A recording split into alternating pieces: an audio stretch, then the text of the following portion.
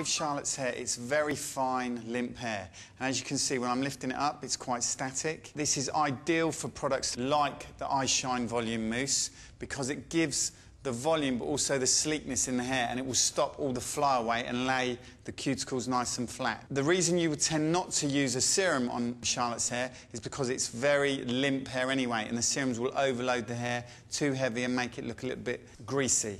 So who would you recommend serums for then? Serums would be ideal for hair which is thick, coarse, curly, wavy hair, so that you can actually towel dry the hair, rub lots of serum into the hair, and then really smooth the hair out with a paddle brush, nice and sleek. What they do, they lay the cuticles flat, because when you have thick, coarse hair, all the cuticles tend to stick up, so the serums kind of just act as a residue and just lay all the hair nice and flat and sleek.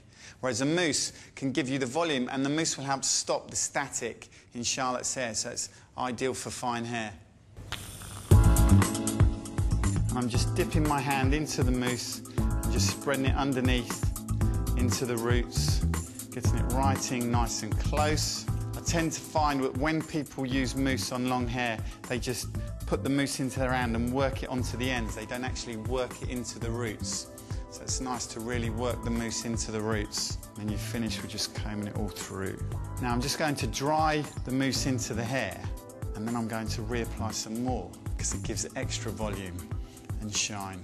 Like so many customers in the morning, rather than reapply the product, they tend to go and shampoo their hair all again and start again. Whereas if you just get the mousse out, reapply it, and you can just work it through and do the same as you did the day before.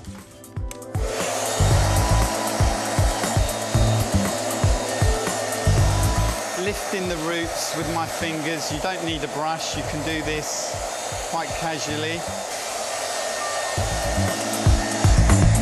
So now we've dried the Eye Shine Mousse into Charlotte's hair, and as you can see, she's got a little bit more volume now, but she's still got the nice shine.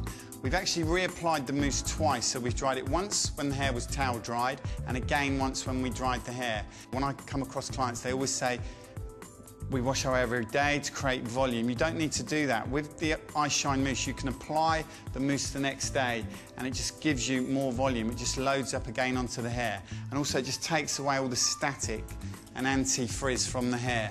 So it's very good. Now we're just going to go in and just put some heated rollers in to just create that more shine with the volume around the edges.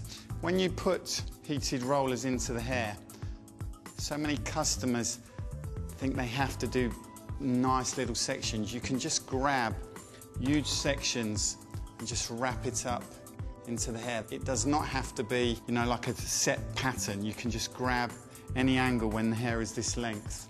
And obviously these are professional rollers that you're using. There are versions of these on the high street? There's lots of versions of these on the high streets. You can buy them from any major stores, and they're nice and simple to use. When I do things like this in the salon, we literally put about half a dozen to 8 rollers in the hair, so it's nice and quick and simple for the customer to see and achieve themselves.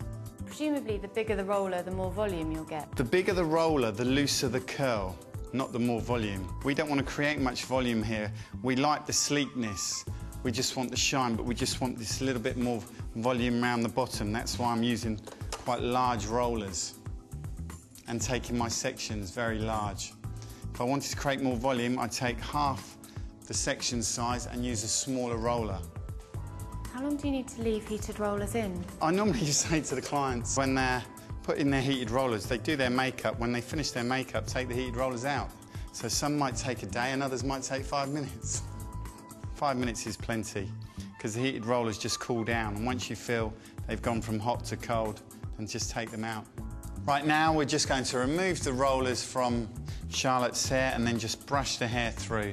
And you will see as we're removing the rollers, the hair will just be left in this nice glossy shine. You can already see the shine that it gives with the mousse on the hair.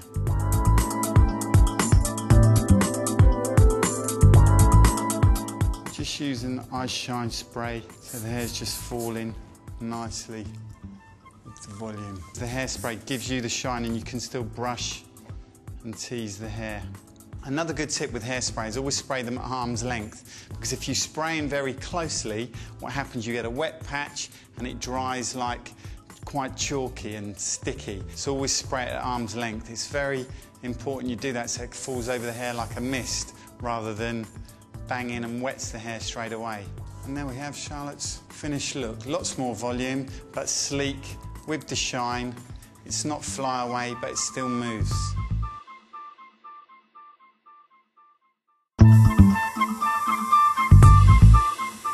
How could you transform this look into a completely different style? Literally, you just grab the hair from the ears and just bring it back into the crown area and just pin it in nicely, just creating this nice evening wearable hair with bouncy curl.